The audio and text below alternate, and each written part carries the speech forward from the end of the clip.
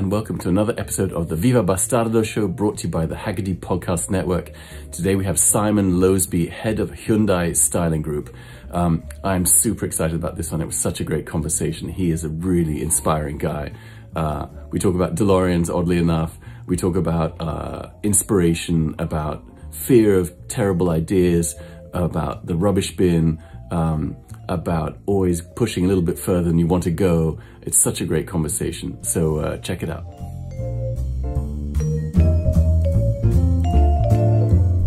Simon.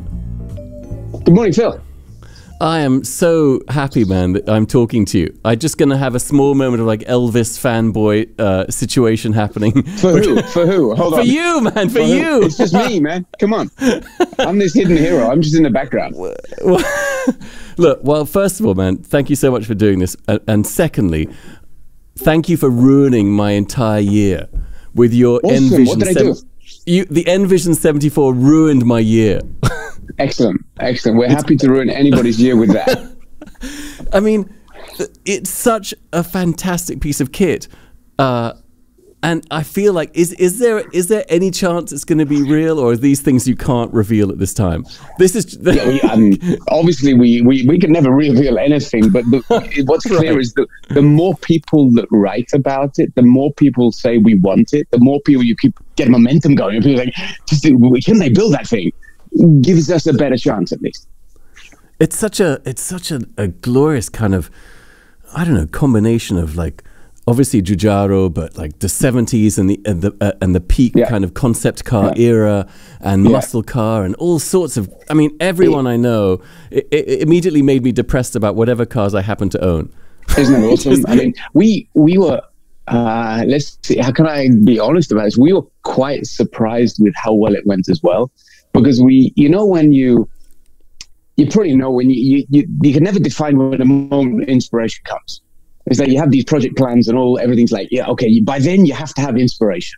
And this one, I have to say, I work with such amazing people. I mean, Sang-Yup Lee, Bomsoo Cho, these guys are so damn cool. And Sang-Yup, he's Korean American.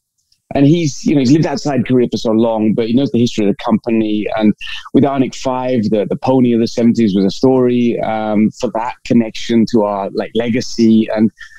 But there was the pony coupe that was never built. It was the two-door coupe. It got to a prototype stage. They even did tooling, but they never built it. And Sang-Yup's had these sketches for years, sometime we're going to do a car like this. And when the Envision, or the N team, our performance division, they came literally, I'll never forget, it was like October, not last year, the year before, and they came to me and said, Simon, look, we need two cars. I said, okay, what kind of cars? All new. We need two. We need one full electric and one hydrogen fuel cell. I was like, okay, this is beginning to sound like fun. Have you got any money? I said, yeah, we have budget. I said, okay, then we can do something. And Sang was like, I think this is the car to do the pony. He's like, this is the car. We're ready for this. We've been waiting for this moment. And he had these little doodles. And and then hands-on Bomsoo Cho and his guys, Andy, just get on with it. And it was this connection of legacy, history, cool factor. It kind of jumps over the generations of being cool somehow. So the old guys like us, sorry, I added you to my group of old guys. The old guys like us are like, it's the 70s. Oh, can you hear me? I can't hear you at the moment. Your microphone's off, Phil. Can you hear me okay, Phil? Yeah, I can hear you, but there we go. Now. Okay. Now you're back. Sorry, you turn my sound. Okay, there we go. Sorry about that. That's all right. It was so expressive, and we were looking at the package saying, this is it. We can do this. And with people like Bomsoo and his team, Andy and Nat, where we had this little direction. And then I'm sort of riding this racehorse at the time. Like, it's going. Just give it a little bit of tweak and it's going to keep going. Did you have no time to do it? Because I often find sometimes in creative projects, the less time you have, the better opportunity for genius. That's exactly the point. That you don't over-design. Right. You express yourself. And this car was an expression. It was like, well, let's just do it. And as it was running, and I remember looking at the clay model at one stage, and it was heavily virtual, of course. We've been checking clay model, tweak it a bit, do it in virtual. And I remember saying to the guy, yeah, Dad, watch this and try that. And next time I looked at it, it's done. And I remember saying it, coming exactly out, just to give a bit more shape here. And the guys were having fun. When you've got that momentum, leave them at it. Just let them go. It's like slapping a horse on the back and it's going to go. And we were kind of trying to ride it. And so it kind of went down in all. What was interesting, fascinating, is all generations it went down so well. It kind of all different levels, and whether it's super young, old, very old. It's got because it's enough.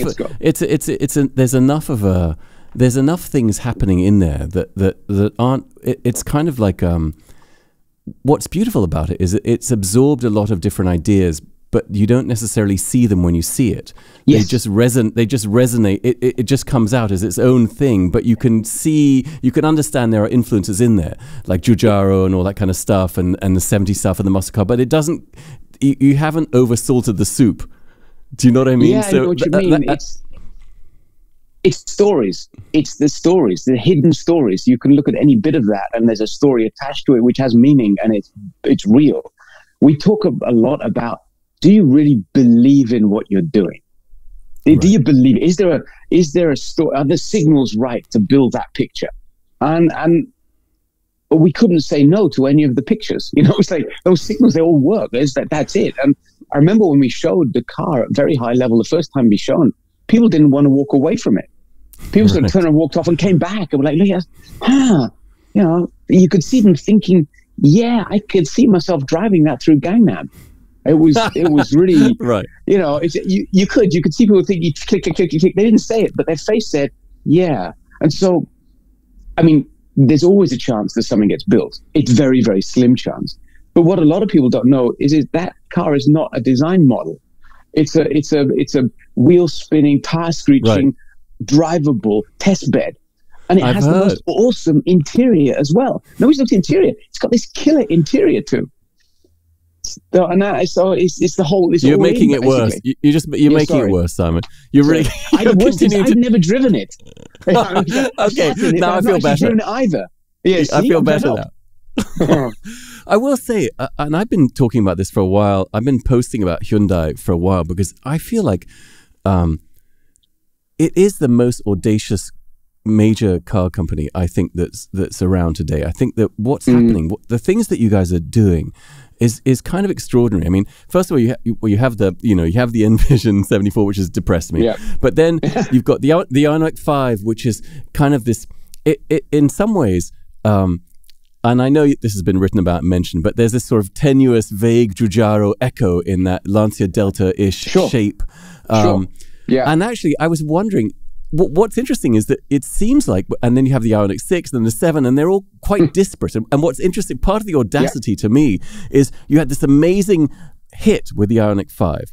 And then, if you had been, say, Audi, you would have done the same car, but maybe slightly different wheel arches or something, or whatever it happened to be. But instead, you do this entirely different design, which is really ballsy.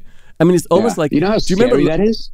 Well, yeah, because it's interesting because what I think most people now, creative people, movie studios and car manufacturers seem to operate on the Marvel superhero franchise idea.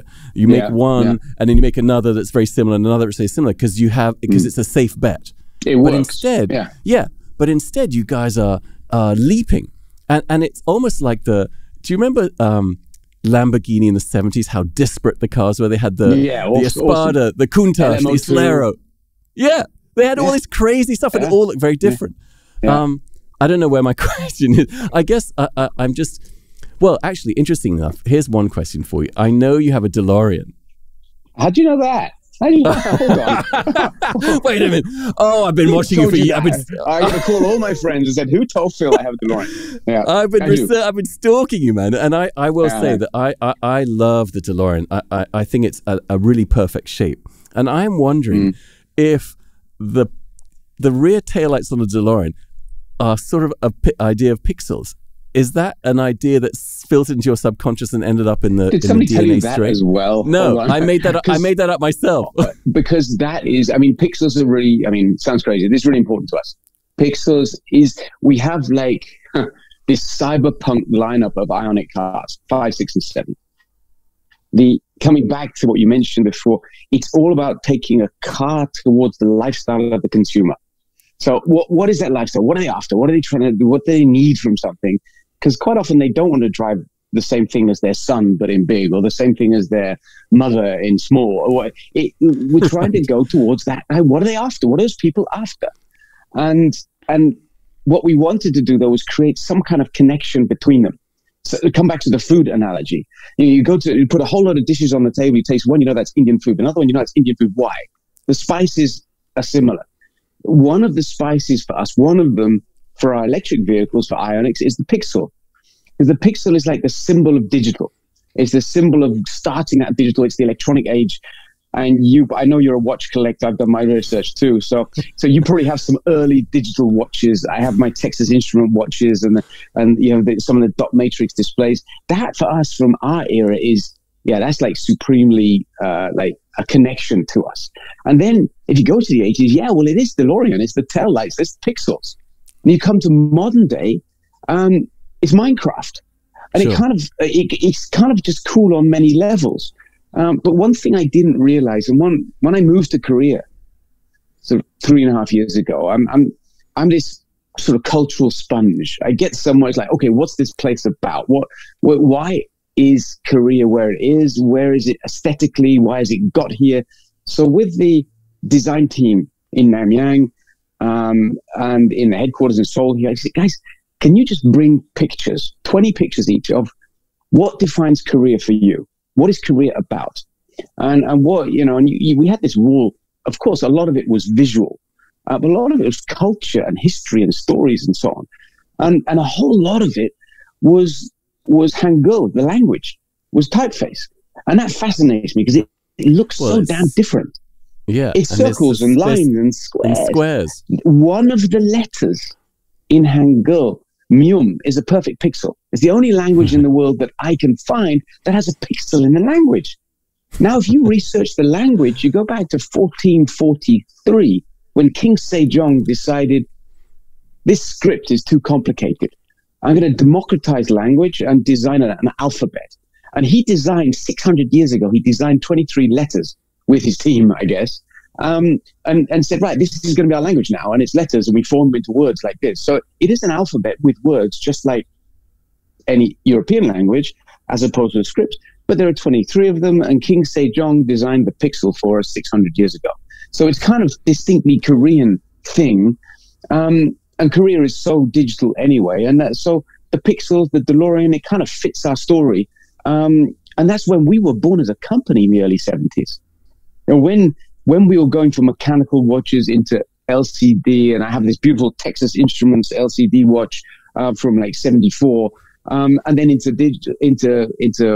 LED displays. So that was when we were born. And it kind of connects to our roots and our legacy.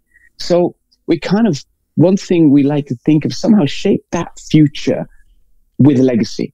So legacy for us is a very futuristic thing. Historic is not old. So when you look at it, you don't say retro, you just say cool.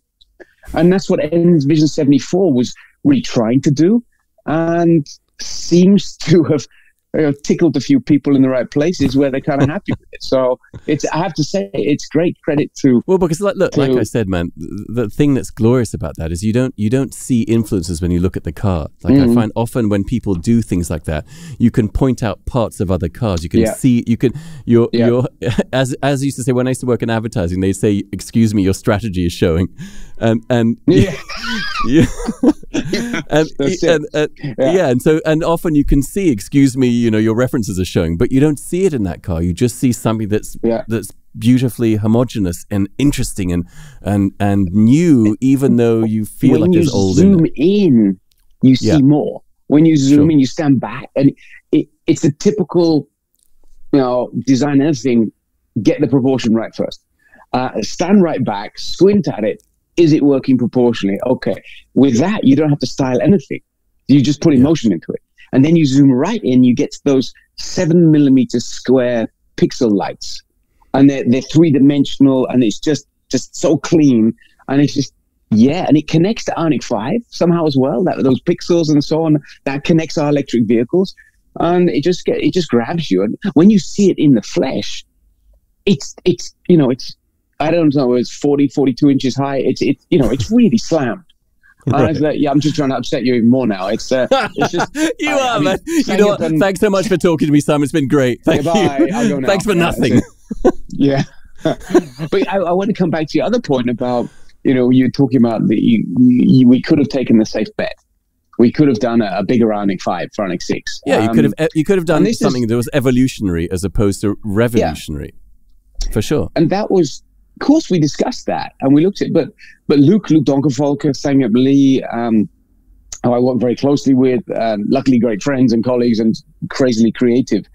When I started with Hyundai, and they said, look, what we want to do is this. And they showed me, literally, I won't forget it, they showed me a picture of a group of chess players.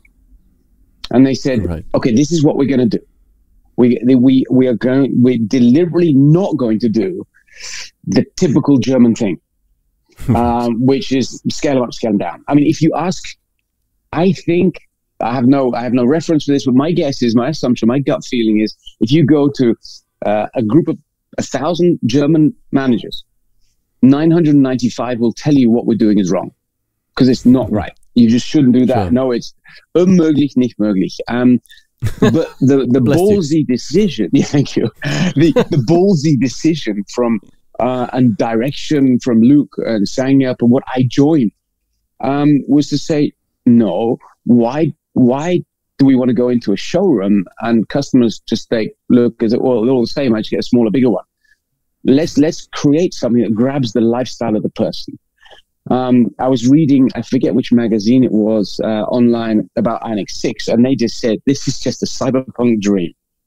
Right. And that was exactly what we were trying to do with that car. We wanted what's lovely about that, man, is I feel like I'm not going to say anything revolutionary, but electric cars to me are such an opportunity finally for something radical in terms of design. Mm-hmm. And so True. The Ioniq 6 is because of the wheel, the skateboard architecture, etc., which all that sure. stuff but that's why the Ioniq 6 is so exciting, because it's so unusual. And actually, you said something in an interview. You said something, Simon. I put it to you, sir. Yes, well, it's very interesting. Please approach the bench. Objection. You said. Just this afternoon, I looked at the external work of our European team. My first reaction was no on a proposal. And I thought, wait a second, go back. And the reason I'm saying no is because I'm uncomfortable with something I hadn't considered before. And I think that's super interesting, because I think that there's this basic human instinct when you're confronted with new things. It's almost like it's like the white cells reject it. It's like an infection. Yes. And they reject it. And so when I looked at the Ioniq 6, I was like, oh, that's just weird.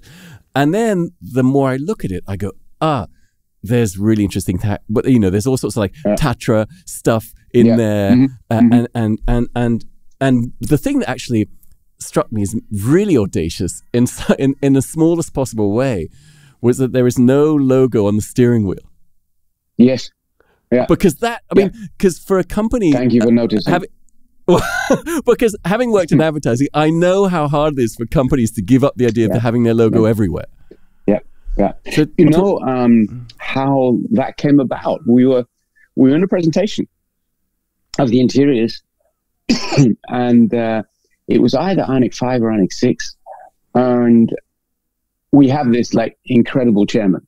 Our main man is and he comes to see us once a month, and we spend time with him once a month, and that's a great opportunity to get it very wrong or very right. And we sat there, and he said, he just looked, he said,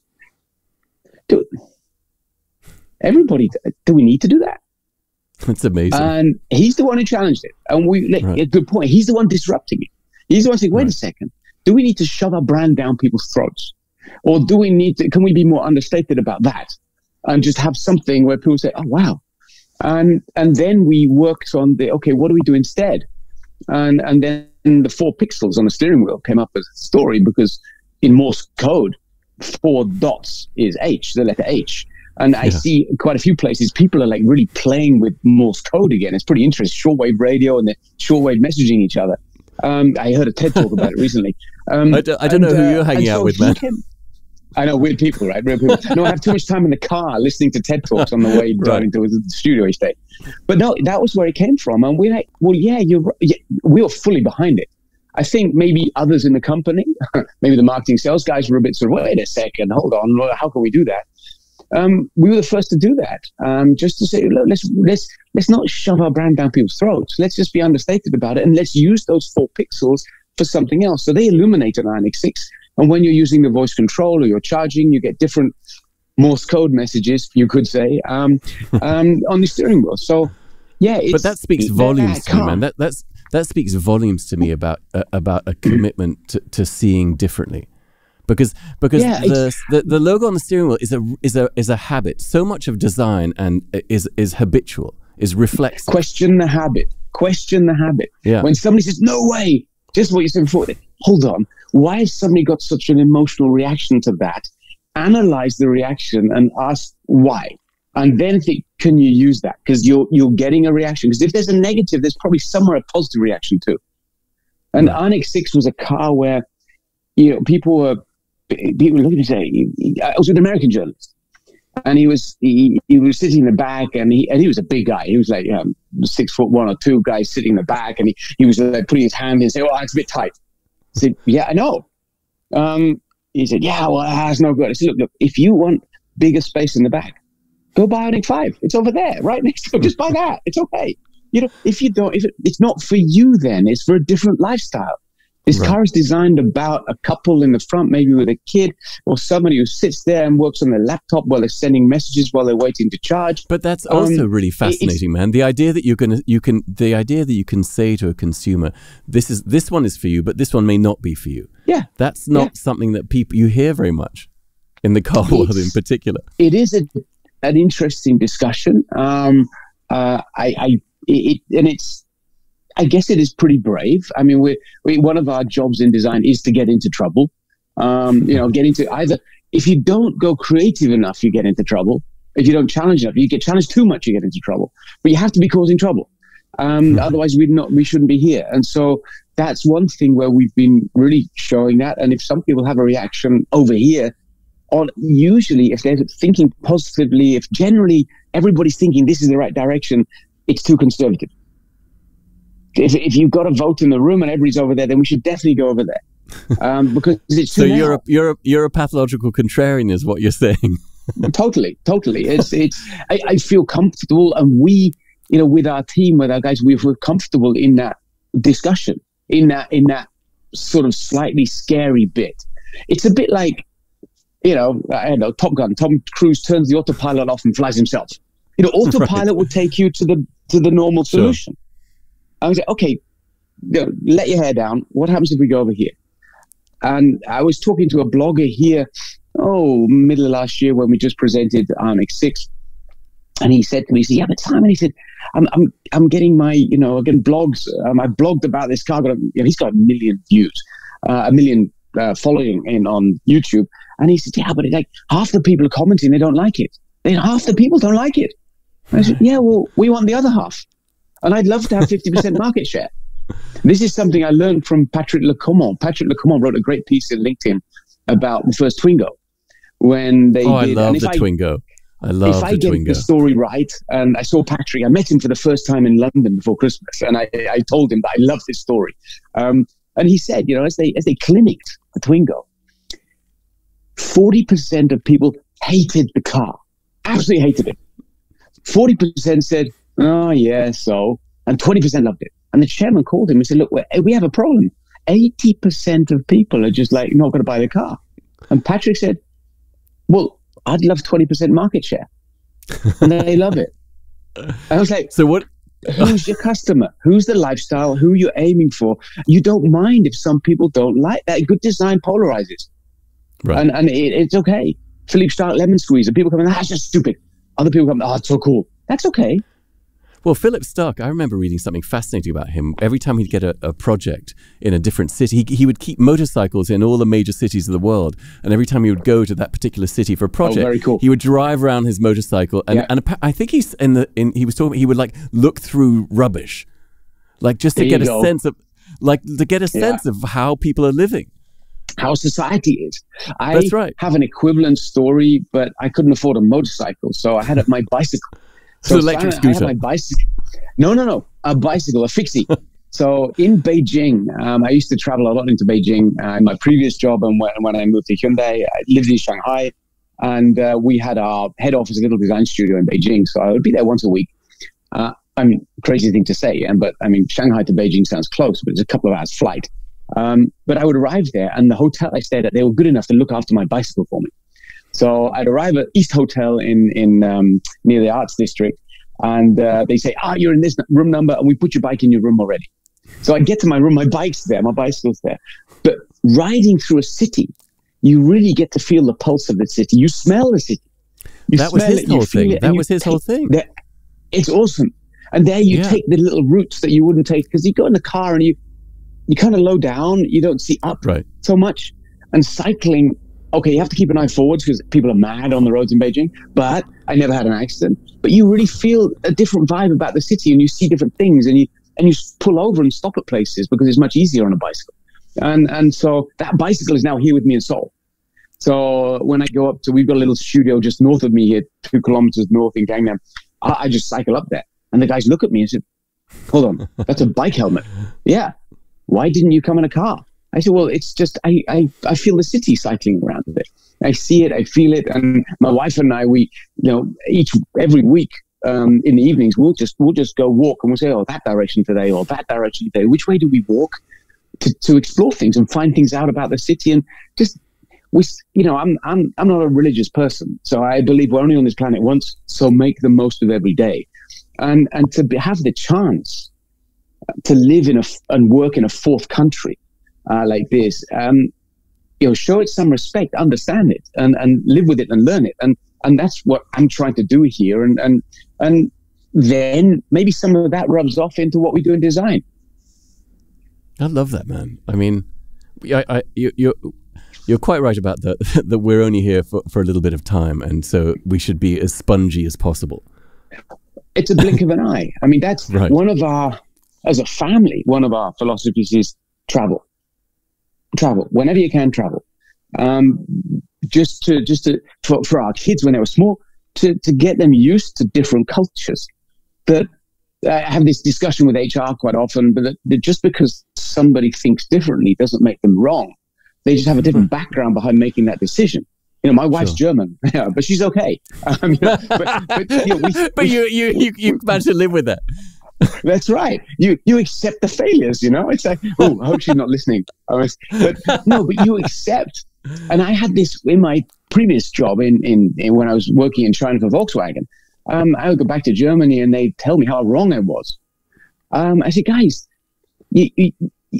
just because you're a Niedersachsen doesn't make everything you think right. People have a completely different history and background. It's just different. And I remember we had a fantastic color presentation. Now, one of the people I work with and have done for the last 15 years, she's called Diana Kloster, and she's head of our color and trim team. I used to work with her in Hyundai very closely, in Volkswagen very closely in China. And we used to joke that, we were so close. We worked so close together in China so long. So we can't survive with only one of us here. We have to both leave together because, it'd be no good. Actually, funnily enough, we signed for Hyundai on the same day, but that's another story. But one of our presentations to senior German management back then, and it was in Beijing, they had a big presentation, and we were presenting exterior colors. And one of these exterior colors was this gold color, which if you know Germany street scene, it's different shades of gray, white or black. And gold is just simply wrong. It's just wrong for German things. And so as I got here, our head of engineering, who's a great friend of mine, Uli Hackenberg, he said he's like, Simon, come on, there's no way. I said, wait. And I had on my way to that meeting, I photographed everything gold on the way to the meeting. It just out of my window, my taxi on the way there, printed it all out straight away. And when he said that, I said, watch this. And I just had a block of A4, like what was it, Bob Dylan in one of his songs where he had the lyrics. That's right. And I just went through it. Said, this was here and this was there and that was there and this is a temple and this is on the way past. These are the pillars of this. Ulrich, we're not saying it's right or wrong. We're just saying this this color has a story in this country, which is normal and natural. In Germany, those photographs would have silver objects or stainless steel objects. Here, there's gold.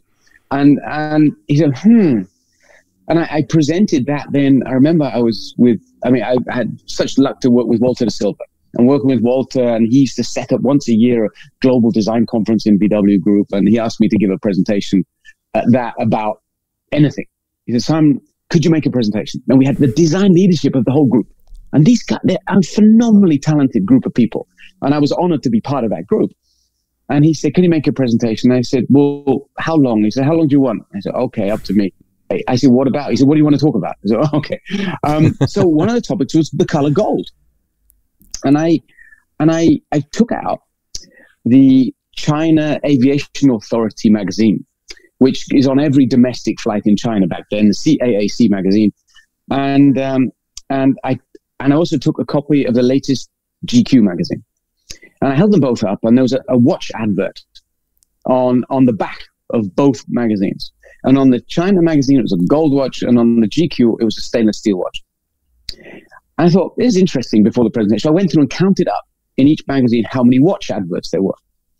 And there were 15, it was like a dream. There were 15 watch adverts in both magazines. And this was my benchmarking study, I think we call it. And so then I counted up how many of them are gold in each magazine. And in the Chinese magazine, 12 of them were gold or had items of gold on that watch, and only 3 were silver or black. In the German magazine, only 3 were gold. 12 were silver or black.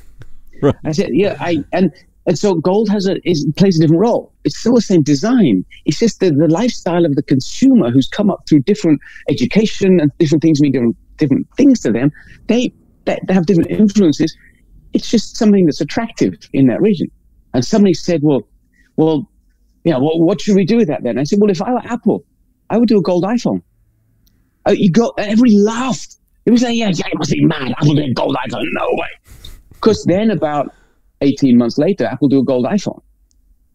And if I went to any design presentation in China to journalists or public, at one stage I would say, stop.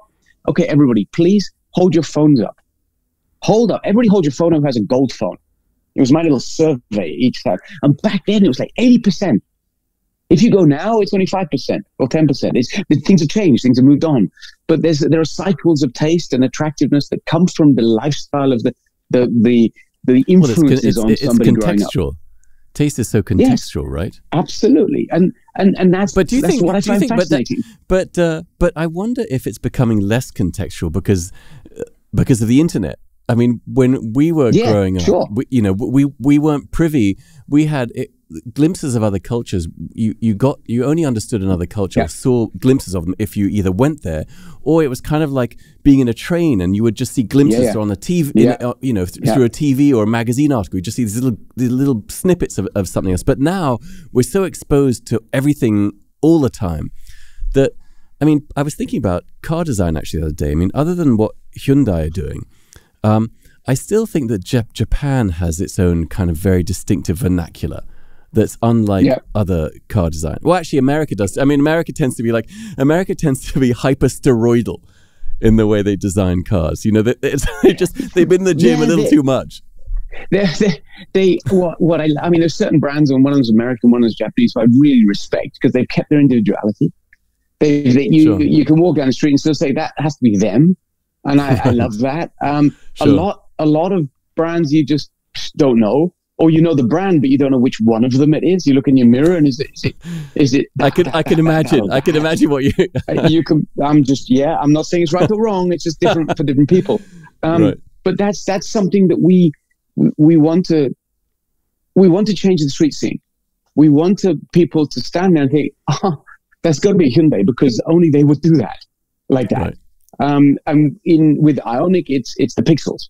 An Ioniq 6, I had one last weekend for the weekend, and on it, really, even though because you're so emotionally connected, because you know every story about the difficult journey of creating it with an amazing team, but you just smile walking up to it because this is changing the street scene. The whole typology. That's very interesting. Has a typology like that. That's so interesting that you say that phrase, changing the street scene, because you're quite right that that they become everything.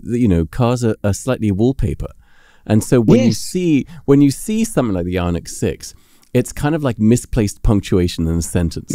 Like you're surprised by it. Hold on.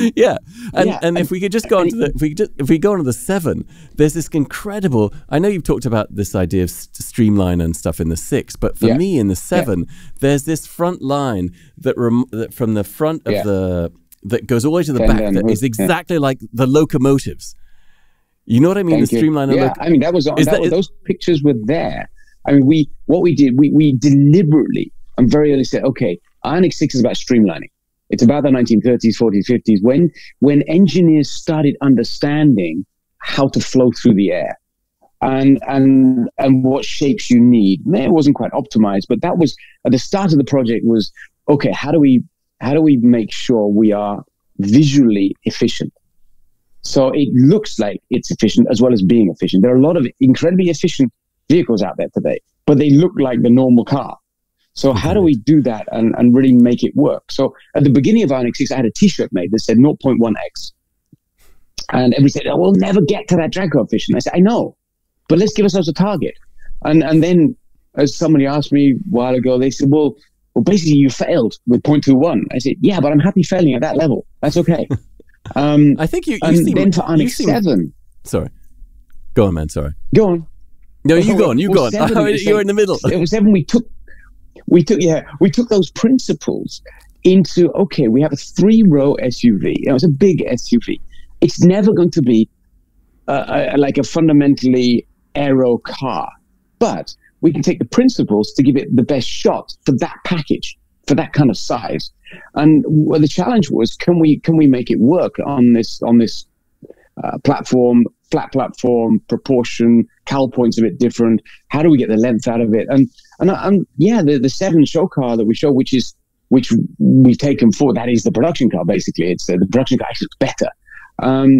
It just had that streamlined character to it. If you just look at the architecture of the cabin in top view, which you can't see walking around it, just the slightly boat tailing. If you remember the awesome XL1 from Volkswagen, Maximus Sony did a great job on that car. I love that car, man. I think Sasha was in the studio at the same time. It's like scaling that up in an Audi A2. And what are the principles of those cars that work? What is streamlining? Let's use that for a big SUV. And so for a big SUV, it'll be pretty efficient aerodynamically, which of course helps in range. And it's not actually always just about the range and how far you can go. It's how frequently you have to stop and charge. So taking the pain of charging so often out, so it's a time saving as well. So we had a lot of fun on that project as well. But there's also interesting things that kind of often cars don't tend to address. They tend to address, I guess, functional problems like range or comfort. But with the Ioniq 7, you have these things like UVC stuff to sterilize the interior, all that kind of, which addresses, in a way, the kind of psychological place we're at now with COVID and all that, and that's kind of unexpected. We talk for our interiors. We talk about a calm, caring living space. So we're trying to design furniture, not car seats. We're trying to design, okay, if you really, in your home, I'm looking over in the corner, I have air purifier. Okay, what are the signals around us? It's not very difficult to see what's happening and piece those pieces of puzzle together. And hygiene, hygiene anyway is important. In Korea, especially advanced medical system here, amazing medical care. We never had a lockdown during COVID here. There was no lockdown. Everybody took care. There were different opening and closing hours. People naturally, immediately, all wore a mask. It was an interesting bit of Confucianism, but with freedom. It was okay. We do it for the greater good. Our individuality isn't above caring for everybody. And I'm living through this here, watching. I'm stuck because I can't go back home in Shanghai because my wife and son are in Shanghai. I can't commute anymore. So I'm isolated, stuck here watching this happen. And we're working on this kind of show car, and the signals are so huge around us that hygiene the sort of aircraft-like air cleaning system, filtering the air, cleaning the air, the positive pressure in the interior, the UVC lighting, the materials. Our interior team looking at the UVC, of course, all the touch areas. Quite often they're transparent because then you can shine UVC through them and they're sterilized from the inside. And then our color team, Diana Kloster and her team, Miss Hong, doing the colors for that car. The wool is woven with fine elements of copper. Now, copper is a natural bacterial inhibitor, and so and the teams are on it. They're like, okay, what have we never done before that we always wanted to try? You should also how much throw more trouble can we get into? You should have an optional Faraday cage. Well, there you go. Well, basically, cars are Faraday cages. I mean, they are Faraday cages, pretty much. I mean, that's why you can drive and get hit by lightning. That would be interesting, though, because there's this obsession with privacy, internet, all that kind of stuff. Maybe you could activate the Faraday cage. There's a button, and then no one could block everybody out. I mean, these are the kind of conversations that I love having, where you from a joke, you realize there's a serious potential in that. There's a signal in that. Right. I was talking to Ellen, my wife, yesterday, and I was saying, do you remember? Because I love talking about signals. When you see something or you have this funny conversation, you suddenly think, hold on, why not? And I was walking down Highbury and Islington in London. Must have been 97, 98, something like that. And we were just going down to see friends there who lived down there. And I heard a phone ring. And somebody about 10 meters in front pulled a mobile phone out of their pocket and answered the phone. And I'm like, Elle said, what? I said, that's the future. That's it. It's like, and she said, what? It's just a phone ring. I said, no, but that's going to be everywhere. And this was before mobile phones. This was the first time I'd ever seen somebody answer the phone walking along the street. Now everybody you see is on the phone. But that was that was extraordinarily Nostradamus-y of you, man. I have to say, crazy, right? But this talk about Faraday cage or the talk about hygiene, when you start saying why not, right. That's the environment we need. We love creating.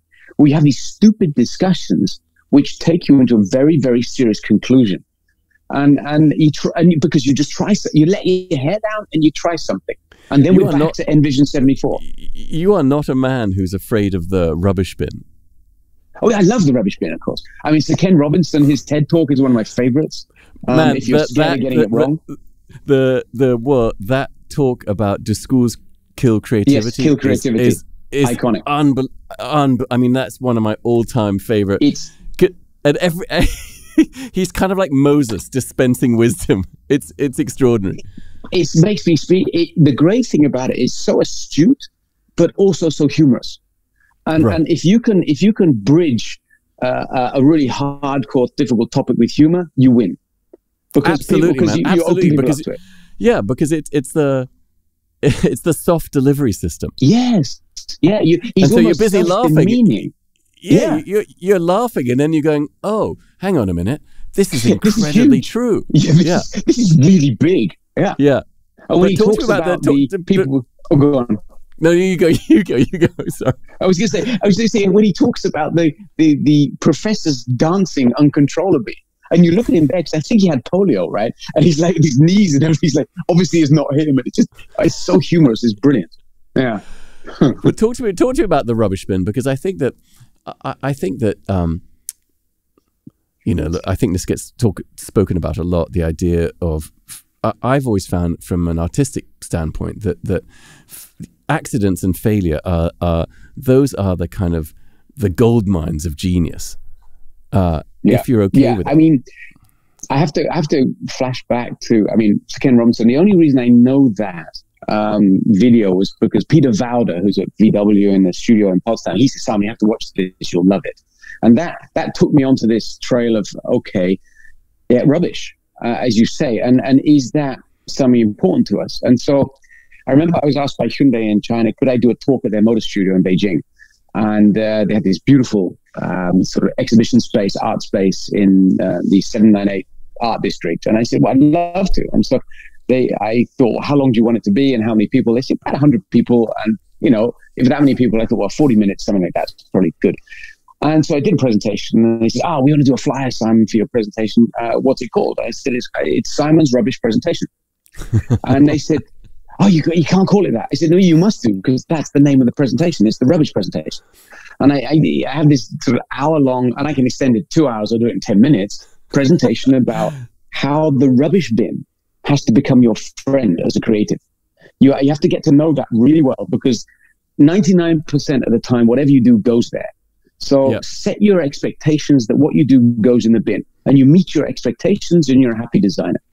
In that moment where it gets chosen, you're over-delivering and you're even more joyous. But most of the time, what you do goes in the bin. And that's that you have to have quite a thick skin. You have to learn to not take things personally. You have to learn to let go and move on. You have to learn to, what in this culture would be called losing face. You have to learn to lose face admirably and carry on. And we as a leadership team, we have to help people realize they've not done anything wrong. It's just wasn't the one we want to do. I remember we've just launched the new Kona. I remember the presentation of the full-size exterior models. And arguably, one of the models was just the best car there. But it wasn't chosen. And I sat with the designer and said, look, you've done such a good piece of work. This is the best car there. It's just not the best Kona. It's just the wrong time for this and the wrong name for this. It's the best car there, but use that for the next projects now. Use that. Don't, you can throw some stuff away, but sometimes you can, it's just the wrong timing or the wrong window for that opportunity. So I'm a keen believer on, okay, hold on. When we start a new project, what have we done before? Does anything fit that didn't fit the other projects that might fit now? Sometimes there's nothing, but other times you have to say, yeah, okay, let's just put it in a drawer, not quite in the bin. But the bin guys, everybody used to that. This reminds me so much of my time in advertising, because first of all, to really be creative, you have to be kind of ruthless, because you have to be able to churn out, just vomit out endless ideas, and then be completely, as you say, without shame, and saying, that one's terrible, this one could be good, but then recycling, as you say. Sometimes that little idea is like, we couldn't get it into that project. It didn't have the space, or we didn't have the money for it, or it just didn't fit what we're trying to do. But it fits another project. Okay. And that's, when you talk about churning out loads of ideas, you sit there, you do renderings, and renderings take ages getting beautiful rendering. But it's only one idea. And so I remember in my time Volkswagen, I started approaching differently. I said, okay, I'm going to use a big block of white paper and a thick black marker pen, and that's it. Because otherwise I take too long on a drawing. Then I get precious. I don't want to get it wrong. And you tighten up. So now, I came home yesterday with 3 blocks of A3 paper. I do still sketch every now and again with a block of marker pens. And I'm just rattling off. Every 5 minutes, there's a new one. So so you move on and you go through iterations, and some of them take you nowhere. But you don't mind, because it's only taken a few iterations of 5 minutes. And you have no investment. There's minimal risk, because you haven't invested so much time. And so for me personally, I churn them out, just churn them out. And the first sketch is always crap, because the perspective's wrong, the proportion's wrong. You go through 3 or 4 before you get the proportions right. And then you're trying to execute it. And so it's about trying to cut off the nerves. It's about controlling nerves, basically. If you're a sports player, it's no good going on the field and being nervous because you don't perform. You've got to get into that zone. Ignore the fact there are 80,000 people around you. You've got your friends around you trying to do the same thing. Communicate, work with them. And I find design teams, one of my favorite analogies with a design team is any sports team, basically. I absolutely love Netflix. I don't read books. I watch Netflix instead. And so I love the sports documentaries. And so, when I heard that the Chicago Bulls Michael Jordan thing was coming up, I was like, oh, I can't wait for that. And to watch in that how Jordan realized that he could no longer do it alone. If he tries to do it by himself, he can be marked out of the game by the opposition. Back then it was Detroit Pistons, and they just took him out of the game. He needed to use the rest of people around him. He needed the team. He realized that by himself he wasn't strong enough, and together they could do it. But then you got Phil Jackson on the sidelines. Phil is like, I'm trying to help them put a strategy together to make this work. the team still have to score the baskets, and they have to try their own thing every now and again, just like a design team. I'm myself saying, look, we're on the sidelines. We're not scoring the baskets. The team's scoring the ball. We've got to try and get them in the right position to get it right and give them input. Do a bit more like this. Try doing this. And do something yourself. Add the plus alpha, your own things as well, not only what we say. So it's very much like the relationship between coach and players on the pitch, how to get the best out of a team. And sometimes you have a bad game. They say, okay, get up. What do you do? Analyze it. What did we do wrong? Why didn't it work? How do we do it better next time? Analyze, and put together a strategy for what you do next. Next game, Saturday. Okay, who is it we're playing? Okay, yeah, Lakers. Let's go play Lakers. You almost have to be a great creative. I always thought that you have to do two things. You have to make things imagining no one's going to see them, because then when you're imagining no one's going to see what you're doing, you're free. Yeah, and then the other thing is you have no, and then you want to have no short-term memory at all. Yes. Because good point. You have to, when people say, God, that looks crap. Then you forget it. Ignore that. Forget that straight away. It never happened. My I do have luckily a very, very short-term memory. And I maybe it's age. I'm just forget a lot of stuff. Maybe it's selective memory. No. I'm exactly the same way. It's stunning when people will call me and said, I sent you an email. Did you see it? I say, I can't remember. And then they say, hold on. They check. They say, oh yeah, you answered. I say, I answered. I say, wow. Man, I can't tell you how did I say? Was it intelligent? Yeah, exactly. Did I agree? This happens to me all the time, man. It's horrifying. The lovely thing about that is you don't have any baggage. It's like it's dealt with. It's like Sanyap and I were talking in the lift the other day, and he said, if we add up all the cars we've done in our careers up until now, or we've been involved with, we're probably involved with more cars now in parallel than the rest of our career put together. Because Hyundai and what we're doing is so phenomenal globally with everything that's going on. But to do that, you have to rely on your teams. You have to give direction, give space. Give it a zone, expect something extra. And it's if I thought about it too much, I would just be so scared every day. And I am. So it's a good thing you can't remember anything.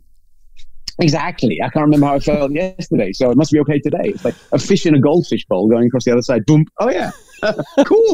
There's a window. It's actually my wife will take advantage of that. She'll be like, she'll say, we talked about this. And then she'll see the look of terror on my face. I'm like, well, we did? She's like, yeah, you said you agreed. Yeah. Well, did I agree? Good.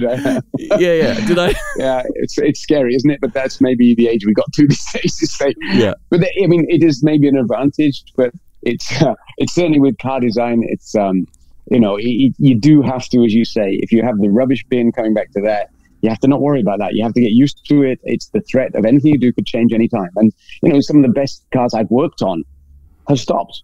And not because they've gone in the bin, not because they were bad. It's just that there's a biggest picture behind everything. Right. And a lot of us, we don't know the big picture. There are decisions that our leadership have to make that we will have to act underneath those decisions somehow, but you don't know the full story. And that's the way it is. I can accept that. I put it in a box by the window and forget about it. It's done. God, you're a remarkably elastic individual. Well, yeah. As I said one time, I'll never forget. I was at a table. I was in Autostadt in Wolfsburg there were two. If things long enough ago, I can tell the story. So we had Walter da Silva, design leadership of the whole group, and two big tables. And topic we were talking about. This must have been just before I went to China, so 2007, something like that. And it's kind of, everybody's wondering what to say. There's a bit of competition between the brands. There's a bit stiff, and it's a lunchtime conversation. I was like, it's getting really boring. I better tell some jokes. So at my table, it's like 10 of us. I start telling stories about stuff, and then the whole story, everybody's laughing. Then I realize the other tables come up, and they're all standing around our table. And I'm doing this storytelling, trying to keep people amused. And one of the guys there, I forget who it was, said to you, Simon. Oh, it was Murat Gunak. Murat said, Simon, you have such a sense of humor. And I said, well, I have to have such a sense of humor working with you idiots. And the whole place, half of the people laughed hysterically. The other half didn't know how to react because it was so on the edge. And yeah, I mean, you have to have a sense of humor working with idiots all around you, you know, in the best possible way. Well, I find, particularly these days, the sense of humor is really a key to survival. I think so. I have been accused of having a reasonably good sense of humor every now and again. Make a joke out of anything. Can we go back to the DeLorean for a second? Yeah, sure. That's a sense of humor as well. Yeah, it's like that. Well, no, but how long have you had that car? I have to blame COVID for that one. My Ellen and Tom were living in Shanghai. Our daughter Anna was studying architecture in Manchester at the time, and I was in Seoul. And I saw an advert on Facebook for a DeLorean up for sale from another car designer, David Beasley. And I know him. Yeah, Dave. I mean, great guy, lovely guy. Been through quite a story he's got at the moment, and he needed to sell a car. And I was the first person to contact him after he posted on Facebook. And as I contacted him, he said, that would be interesting. Then I took the pictures, posted them in our family chat, because there were 4 of us in family chat. And I said, what do we think of this? And Anna and Tom were like, oh, yeah, do it. And Ellen, my wife, said, oh, it is pretty cool. And I was like, oh, the door's open on this one. There we go. That's all you need. That's all you need. That was it. To quote Tom Cruise in the first Top Gun, I saw the shot, I took it. That's it. That's it. It was that. I saw the shot, I took it, and that was 2000. Must have been 2000. It was early COVID time, so obviously March 2000, I guess. But the story of that purchase goes back to probably 1978, 79, because I just started my secondary school, and the same school my brother was at in the Midlands in Warwickshire in England, and got home one evening. We're having dinner with my parents, and my dad says, well, how would we feel if we moved countries?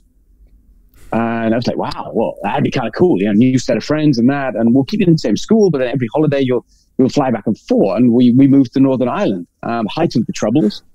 And yeah, my dad worked for DeLorean back then. And I had no idea. So, yeah. So me, I as a little boy, as like a 10, 11-year-old boy, my dad would take me to the field and say, like, there's going to be a factory here. And it's a field. And then each school holiday, I'd go home and more would be built. And so, yeah, there's a kind of sort of personal attachment to that. And the story of that. That's amazing. Yeah, it's not a kind of, man. That's an amazing kind of and it's a glorious thread. That's. I mean, it's so funny how things will happen to us when we're kids. And then they resolve themselves when we're grown ups. Yeah, and it's we're crazy lucky to be able to do that. Yeah. And so that's we feel incredibly fortunate that we can make that decision and buy the car. I mean, it helped David out as well. David, if you watch this, hello, all the best. Hope you're well. I think he's up in Gothenburg at the moment. But yeah, that was fun. I mean, then the fun thing is, it's COVID. I'm stuck in Korea. Everywhere's locked down around the world, and you're buying. So where's the cars in England? No, it's in Germany now. So it was in England. It went to my parents first. So my I think David dropped it off with my parents, and it was like a very hygienic handover and no contact and so on. Sit in the garden discussing it at a distance. And so then thankfully, thanks to my dad, we did a whole thorough load of work on it. It didn't need much work, but we thought we just reconditioned the fuel injection system and so on. 5-speed? Yes, 5-speed manual. Yeah. So did a lot of work on it. I think I think it's just it's such a perfect design, that car. The balance of it, the details of it. And it's one of those cars, and this is one of the philosophies we have now with Hyundai, is, are people going to want to walk up and say, wow, what is that? Or, who? It's a story about Ioniq 5. I was in Manchester last summer. Our daughter was graduating from university, and booked in a hotel in the middle of Manchester, a great place, right in the middle, so no parking really. And Hyundai UK, thank you, Hyundai UK, had said, do you want a car whilst you're in England? And I said, are you serious? They said, yeah. Well, this is the perfect chance to have an Ioniq 5 for a few days. And so they delivered this Ioniq 5 to the hotel. And it's a busy street, and there's a Ford Transit van with the doors open. This guy delivering boxes. He's kind of salt of the earth, and I walk out with some bags. I'm loading up the Ioniq 5, and this guy puts his boxes down, comes over to me and said, "That thing's a spaceship." You know what I love about the Ioniq 5, man? Is that line. That line that cuts across the door. It's just... Look at the precision in that. Look at our manufacturing guys, how they've got to that sharpness and quality. Real respect to those guys.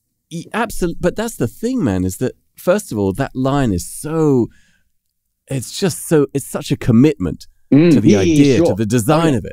But also, as you say, when I see that kind of attempt with other brands, it always somehow feels cheap in the execution. And I don't know what makes it. I don't know what makes it not. It's reduced. It's simple. There's nothing else going on. It's just bold and straightforward, and the actual attention in it, the way it reacts to the wheels. It's just you can put a line on a car and it doesn't work in the scenario. And what the guys did on that, and I wasn't involved in the earliest days of that project. I sort of took it on halfway through as the main creative phase was done. But the tension in the lines and the way they relate, it just fits on the car very well. And all the volumes, it's kind of monocoque feeling to the car. And it just, it does work. And I think your word's really important, commitment. It's such a commitment to okay, nobody's doing it like this. And that's right. And it just over to the front wheel. As you follow that through, it matches what's happening on the front. There's no other triangle on the exterior. It's just pixels. The other bit, though, my favorite bit in Ioniq 5 is the tailgate shut line. If you look at the C-pillar coming down and the glass coming across, and you have the surfaces come together and the shut line is on the edge. Yeah.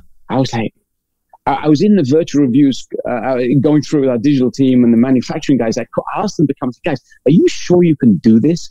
Because normally the side panel will come up, wrap over, and then you have a shut line. And we just went straight to it and put a line down. It's almost like putting a putting an exclamation mark at the end of a sentence, like, bam, this is the corner. And they said, yeah, we can do it. I said, and they brought the sections. They said, yeah, look, this is how we press it. This is where the spot welder goes inside. Here's the details. Like, you guys rule. This is awesome. Because and they did it, and there it is. It's just crisp, man. That car. Just it's clean, FYI, it's crisp. That's my next car. It's coming up. My lease is up on my current car, and that's going to be the next car. Please do it, man. I'm so excited. But you know what I love is the part I love. God, I feel like we're just nerding out. The way the hood overhangs the lights slightly, and it's a little bit like Alpha SZ from the early 90s. Oh, the monster. I used to have one of those. No. I've had to V6. I've had all manner of weird cars, man. Excellent. But it's like a really crisp evolution of that kind of idea, but better. And I don't know, man. We're hoping it's kind of timeless. It just sits there, and you see it go past, and it's like, ooh. That plus Ioniq 6 go past. Again, they're just cyberpunk. They're doing their thing. Right. There's a legacy. There's a story. My daughter rang me up from Manchester. She said, "Dad, you're not going to believe what happened today." I'm on a double-decker bus, and she's with a friend of hers who's studying fine art. She's studying architecture, and her friend says, "Anna, look at that car! Look at that car!" Ioniq 5. Right. She said, "Dad, it was Ioniq 5," and it makes, the whole team involved, the company, everybody involved can be so incredibly proud of the work to pull that together. It's such a big effort. And to be able to just get in the car and plug in your coffee machine or plug in your hairdryer or whatever, it's just that lifestyle, move the console back and forth, zero gravity seats. It's not just, it looks great. It's got so much depth in the product of user focus. Of course, safety is the first paramount priority for us. Any Hyundai we do, it's got to be safe. But then what is the user experience? How do you support people's lifestyle? How do you make sure they feel at home, but not doing it in an automotive way? Do it in a living space way, in a furniture way. And that's what we're trying to do. And when you sit in that car, it just, yeah, you're not in a car anymore. You're in a form of mobility which is different. And I had a rental car Are you going to have those rotating seat things in the 7 that are in the, or is that's all top secret? You can't tell you that. Can't tell you that. Okay. Please just make a wagon. Please make a estate car. I'll quote you on Make the Wagon. I had a fun conversation with the head of European team yesterday, and he was saying, wagons are really important in Europe. I said, Thomas, go ahead and make some. Just come up with our job as creatives is not only do the project we're asked, is to do the extra, like the silly, crazy conversation. Do that, show that. Let's see what it means to us. And we have a lot of those projects running because we have studios, and we have Haxuhar in America running the US team, Thomas Berkler and his guys in Europe. We have Minchilku, China and India. We have a Japan team as well. We have teams here. Guys, what does your region need? What's new? What are the differences between what's happening in your regions compared to the global stuff? Is there something extra we need? And that is really powerful for our creatives to every year come up with a few projects which are not on the list. Just say, what do we need? Just scare us. And sometimes it'll happen. There's one which will be coming out, I think, next year in the States, where both European American teams did an extra project. It was the same thing. I was like, well, yeah, well, let's do it. So we can help communicate that internally and say, look, we got this idea. We know it's not a project, but think about it. And that project, everybody thought about it. Yeah, let's do it. And so it's our job to not only do what we're asked to do, but go that bit extra and experiment. And from these little conversations, well, let's have a go. Well, there's a long history of that, right? The Sunday, exactly. the Saturday Club who built the XJ 220. There we go. That's it. I mean, those we don't have the Saturday Club. We have a Monday, Tuesday, Wednesday, Thursday, Friday Saturday Club. It's a 24/7 club. We do that, But it is. I have to thank so many people for where I am now. It's not just me. It's we have these stories, inspirations with so many amazing people I've worked with in whichever country I've worked. Starting off at Bentley in the 90s with just amazing projects for. I mean, hang on a minute. Can I just do an emergency interruption? Yes, of course. Bentley Continental T. Yes, Bentley Continental T. I've got a bunch of old cars, but they usually. For some reason, I've always been drawn to cars like Group B cars or that kind of stuff that I've owned. Yeah, I love it. But now in my dotage, as I approach peak geezeriness, God, yeah. I feel like I just want to drive around in old Bentleys. I mean, there's a preposterous sort of feeling that a car so massive can go so fast. Right. Go back one car before the Continental T. Just take the Turbo R, the Bentley Turbo R. I had a short. I mean, what is it? 94, maybe 95, and I had a dark grey short wheelbase Turbo R with a red interior for the weekend. And what age am I there now? I'm counting back. I'm like 26, 27 years old, and we're driving from Crewe via Derbyshire up to Scunthorpe.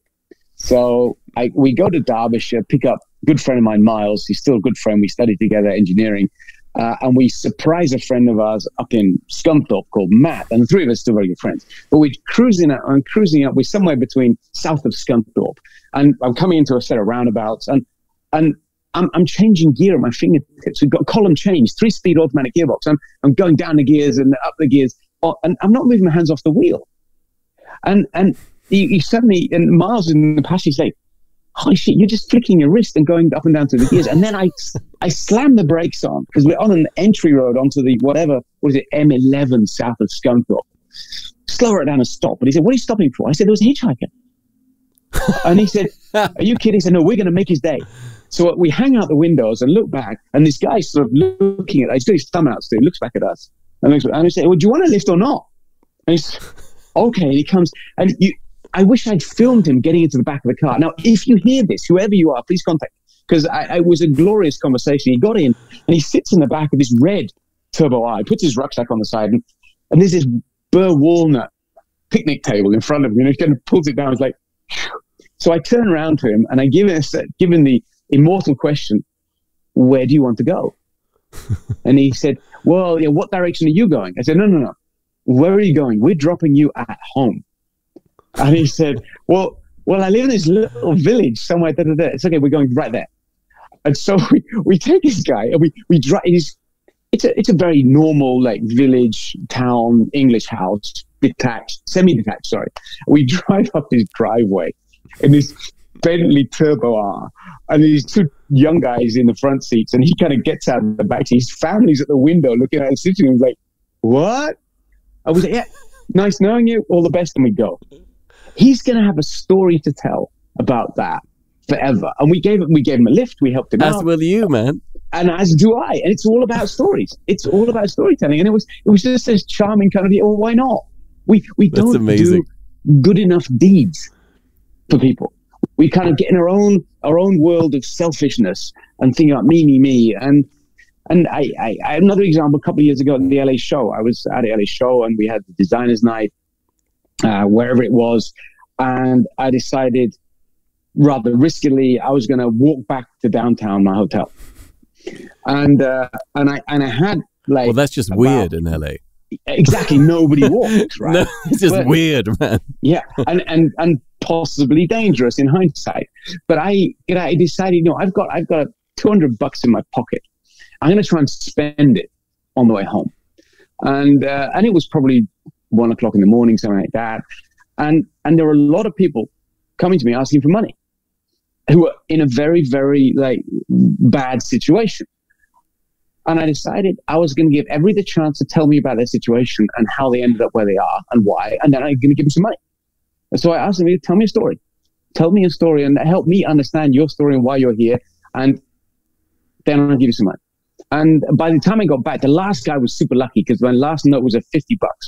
And he was telling me a story and he told me about how difficult it was. And then we have to realize how fortunate we are in what we do and where we go. And so I've got this completely clear mind that whenever somebody comes to me and asks, if I have some money, I'm going to give them some money.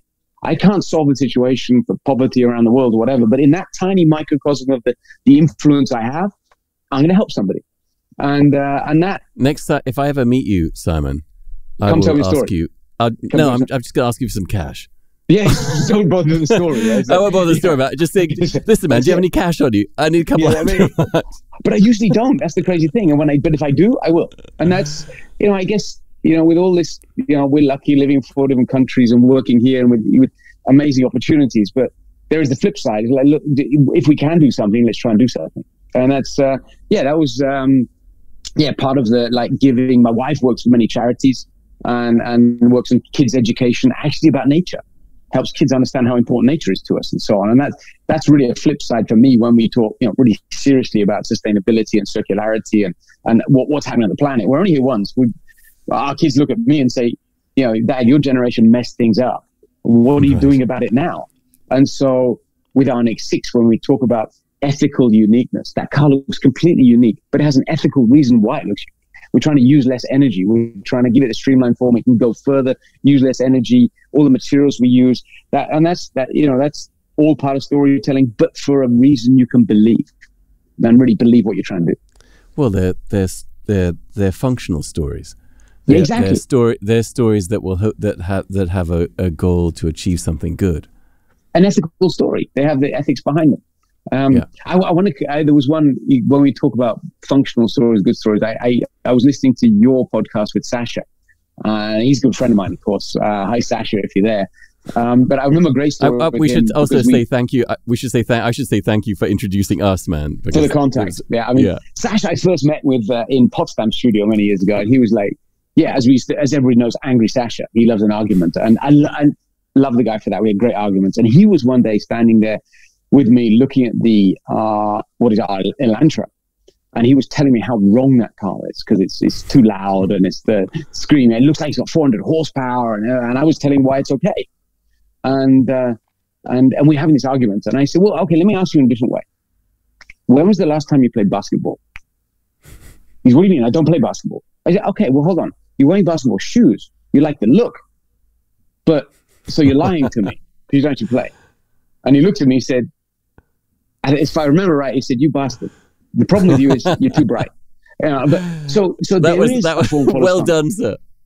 Yeah, I was like, boom. You eviscerate. I wish I could say I'd planned it, but it was just spontaneous. But there's something there where I think car design in some companies got into a vulgarity, which, not naming the brands, is just offensive. Sure. But if we can find that sweet spot of either complete functional efficiency, ethical stories, great. And when it goes too far and it's just in your face, loud, then it's probably not going the right way. Well, the brands which we shall not mention, I feel like there's no idea. Those brands have fallen in love with the idea of loud, but there's no actual idea behind it. It's just loud for the sake of being loud. It's gesticulation. Yeah. It's an interesting. I often consider cars in terms of, if I'm driving it, what will the reaction to it be from other people? What are they thinking about me as the person driving that vehicle if I'm the owner? And there's that was really interesting when in my time Rolls-Royce and Bentley back then, where you could drive a Silver Seraph or a Bentley Arnage, and basically the same car, but with clever detailing, gives each brand their own positioning, but we had to share the body shell. And the Silver Seraph, it was quite amazing how often people would just give me the finger. I don't know but not in a Bentley? In a Bentley, you'd sit and people would just look and just go. Right. You take the psychology of that scenario and think, okay, so what are people what are our customers? What questions are they going to get when they get out of the car and somebody comes to them, when they drive the lights up? How are people going to warm to them? Have they made a great purchase? And when I think about Hyundai and I'm sort of amazed to be part of this journey that Hyundai is on at the moment, how sort of acceptable we are, how Korea globally is this kind of really attractive outside bet, because we've never really, we're kind of comfortable as a nation, we're kind of in there and everybody will like us. Just look at music, whether you like K-pop or not, K-media, incredibly successful globally. There's this Korean wave around the world. And I guess Hyundai's part of that. And then so you're not offending somebody with the brand. And when your design has such a story and such a depth of functional sort of correctness and functional support, you become, and you've done it for a reason, you become incredibly attractive. When I drove back to our apartment here in Seoul on Friday night last week in Annex 6, and I live in quite a small town, but small block, 9 floors high. There are only 18 apartments, and we have our little security hut out front. I mean, it's so safe in Korea. You don't really need security because it's wonderfully safe. The whole culture is that there's so little criminality and street crime. It's just fantastic, so little. But our security guard follows me because I'm normally coming home in a different car, and he follows me and I park, and he just comes, he can't speak any English, but he's like, whoa, he's looking at the car and he looks in, he's like, and we like, I mean, I like to think on one hand we're trying to make people proud of Hyundai nationally, and the other around the world trying to make people just happy that they've done it. It's a good purchase. It's quality. It's a good price. It's not it's not loud, but it's got a functional reason. It's interesting what you say, because I love cars, and I as I said, I've bought and owned. I've been lucky enough to have owned a bunch of unusual and oddball cars, but there are cars I cannot buy because I can't see myself. I don't like the idea of how people might see me in that car. I agree. I'm with you. you know what I mean? Which car? Then come on, give me an example. Because I promise I'll give you an example afterwards. Okay, I've not really owned many modern cars. The only modern car, sports car I've owned was an 07 Aston Martin Vantage, because that Henrik Fisker design is so exquisite. Yeah. But also, when you're driving that car, it's not shouty. It's just exquisite. James Bond. You become James Bond. You're just so a little bit. It's taste. It is. Yeah. My dad has one. My dad is 84, but he still drives his Aston Martin. He has a new. Yeah. That's what I had. I had an 06. I had an 06. Yeah. What color's his? Yeah. Grey, the dark silver grey. Meteorite grey. That's what I had. Wonderful. Yeah. That's it. But there we go. But I would never. I can't drive. I would never be able to drive. I can't drive. I would never drive a Lamborghini. I can't drive a Ferrari or any of those things because I feel like when you're driving those things, you're not that interested. It's not. I don't think you're interested in the car. You're interested in what the car is saying about you in a very specific kind of way. The understated level of taste is important. It's just, do you have, people will think, oh, he has taste, or he's just showing off. And there's the fine line sometimes. I feel like if I was driving in a Ferrari, people just think I was a knob the entire time. Yeah, or other words which also have 4 letters. Quite a few words actually. But I mean, it may sound weird, but and even though it's an absolutely brilliant car, Luke Donkervolker is the biggest fan of these in the world and has a number, but me, I can never see myself driving a 911. I'm English. Right. It's got to be an Aston Vantage. Is that what you would choose then? Aston Vantage is on my list. We just haven't got one yet. There's no space in the garage at the moment because the DeLorean's in the way. But one car I have, which was bought because we needed something to tow another car, was it a COVID purchase or just before COVID? Can't remember. But we have this 1988 3-door Range Rover. Not an expensive car, not expensive. No, but that's glorious, man.